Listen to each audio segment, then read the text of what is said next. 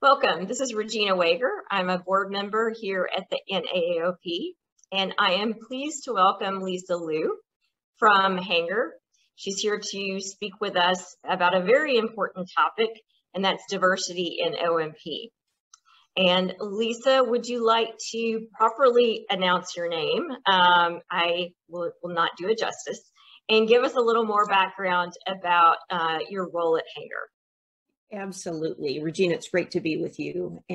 My name is Lisa Lodyga-Uhl. I have been with Hanger about 6 years, a little more than 6 years, and I am the Chief Diversity and Inclusion Officer. So I am working very collaboratively with leaders at Hanger to really drive our diversity and inclusion strategy. From the diversity perspective, can you kind of give us some insight, set the stage for us around really what diversity is and how you describe it? Yeah, so I think in a core at the diversity work is understanding what diversity is, right? And diversity is really any dimension that helps us differentiate ourselves from one another. So it's differences, right? And I think what comes to mind first are things like gender, race, and age, but the breadth of diversity dimensions is actually quite wide. You can think of things like thinking styles, educational background, political beliefs, religion, sexual orientation, recreational activities, to roles within an organization. And what we have to keep in mind is each one of us has our own unique combination of those diversity dimensions. And that combination of dimensions creates a filter or a lens through which we experience and see life. And so that results in us each having our own unique perspectives and experiences and ideas to share. And from the perspective of inclusion, how does inclusion compare and contrast and correlate with diversity? Yeah, I'm so glad you're asking, because often people think those words, diversity and inclusion, mean one and the same, but they're actually quite different. Diversity is about differences. Inclusion is about achieving an environment, right? An environment where individuals of all backgrounds feel seen and heard and valued and respected as they're contributing to the group's efforts as their true selves. And we achieve that type of environment by using behaviors that intentionally seek out those diversity dimensions in our team members. And it's important because that type of environment is the type of environment that people thrive in. And when team members are thriving, our patients get great care and our businesses succeed. And what is Hanger doing to focus on diversity and inclusion? Thank you for asking. I'm excited to share because I hope it sparks ideas in other organizations and businesses on how they can get started on their D&I journey. Hanger published a D&I pledge about what was last year. And within it are 5 commitments or focus areas, all with the goal of fostering more diversity and inclusion, both within Hanger and in O&P. So we have a focus on dedicated research, trying to understand more about why amputation is more prevalent in people of color. We've got a focus on diverse recruitment, trying to encourage more students of color to enter O&P programs.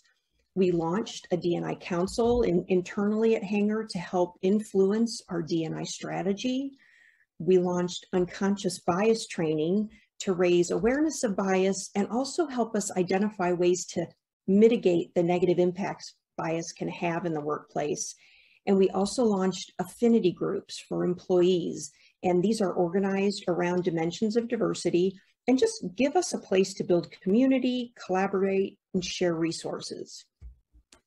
What can the O&P industry do to become more diverse and more inclusive? Yeah, I think really good starting points would be to think about where we're looking for talent, right? When you have a job opening, where is that job opening going? Is it reaching diverse communities? think about scholarship opportunities. Can we come together, to create more scholarship opportunities to welcome more students into the programs? And educational efforts, having our teams understand why diversity and inclusion is important, or even teaching each other about more inclusive behaviors. That's fantastic. And, I'm so excited, Lisa, that, through discussions with you about this, you have volunteered to, take some of the resources that you have been able to pull together and, recognizing that this is an industry issue. I really appreciate your willingness to provide some of those resources to our NAAOP members and allow us to put those tools and resources on our website. And it was very generous of you to, to be willing to put your contact information on the website. So those companies, small or large, those organizations, whether it be, VA, a school, some of our organizations, to be able to put your information out there as a resource for them to contact. I can't thank you enough for doing that. Not very many people live in, their life is wrapped around diversity and inclusion. I think that we're very fortunate that we have you that has been spearheading that for us for the last 6 years. And, over the past couple of years, we've seen the fruits of that efforts and your wisdom and really helping us through that. And I cannot tell you how grateful I am and the NAAOP is for your efforts in pulling some things together and helping us to educate and make those tools available to our members. So really appreciate all of your time and effort and willingness to help spread this education throughout the OMP community. Oh, I am happy to do it. We are in this together, and the more that we come together and work on this together, the more quickly we can have an impact. Absolutely. Yeah, thanks, Lisa.